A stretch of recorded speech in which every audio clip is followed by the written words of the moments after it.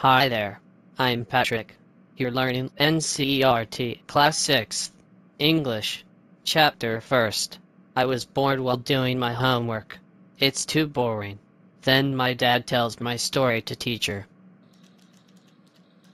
Hello, Mr. Summer. How you doing? Hi, Ms. Green. I am doing well. How's Patrick? How he is doing his study? Patrick never did homework. Too boring, he said. He played hockey and basketball and Nintendo instead. I told him, Patrick, do your homework or you won't learn a thing. And it's true. Sometimes he did feel like an ignoramus. But what could he do? He hated homework. And one day, an amazing thing happened. What if anyone helped me to do my homework? Yes, Genie. Save me. Don't give me back to that cat. I'll grant you a wish, I promise you that. Only if you do all my homework till the end of the semester, that's 35 days. If you do a good enough job, I could even get A's. Oh, am I cursed? But I'll do it. And true to his word, that little elf began to do my homework. Except there was one glitch. The elf didn't always know what to do, and he needed help. Help me. Help me. And I would have to help in whatever way. I don't know this word. Get me a dictionary. No, what's even better, look up the word and sound it out by each letter. When it came to maths, I was out of luck. What are times tables? We elves never need that. And addition and subtraction and division and fractions. Here, sit down beside me. You simply must guide me. Elves know nothing of human history. To them it's a mystery. So the little elf, already a shouter, just got louder. Go to the library. I need books. More and more books. And you can help me read them too. As a matter of fact, every day in every way that little elf was a nag. I was working harder than ever and was it a drag.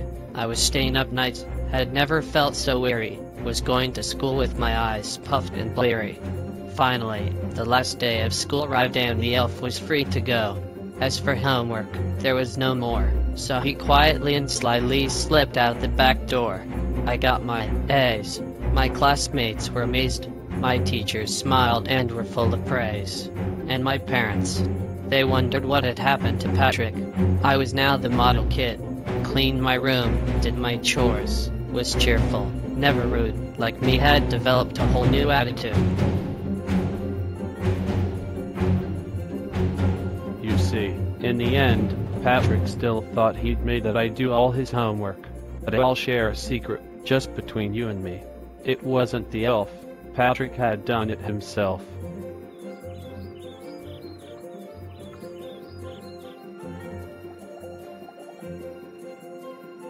It happens when you do your work yourself. What we learn from the Patrick story. How Patrick got A's in his class. How he was happy now by doing things. We have learned new English words. What are they? First word, Nintendo. Means a video game. Second word, ignoramus. An ignorant person who lacks education. Third word, glitch. An informal word. A fault in a machine that prevents it from working properly. Here, hitch or problem.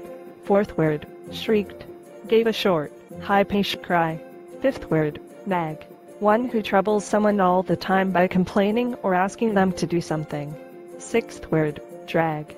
An informal word. Something dull and uninteresting. Seventh word, slightly, secretively. Eighth word, chores. Work that must be done every day, often boring. Ninth word, attitude. A feeling about someone or something. If you like this videos, then or off course, press the subscribe button and the thumbs up button. We will very happy to create more learning videos. Thanks for watching. See you on next part.